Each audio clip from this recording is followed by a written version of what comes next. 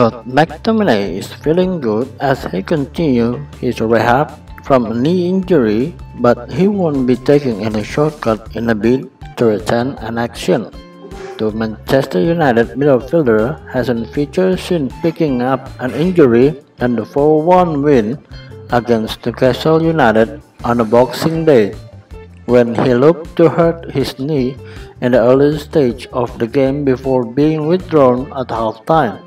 With Paul Pogba also still on the treatment table, United have been short for options in midfield recently, but McTominay is working as hard as he can to get back out on the pitch.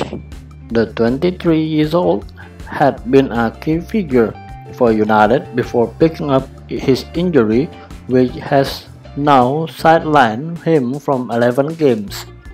He's not expected to travel with the first team squad for a warm weather training camp in the Marbella next week and will instead continue his rehab work, which he admits has been tough going.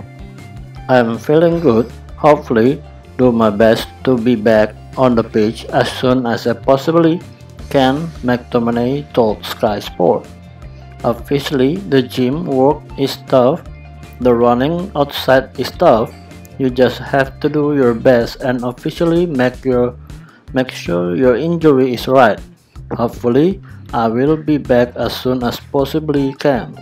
Ole Gunnar Solskjaer said last month that he hoped to have McTominay available for selection again in February.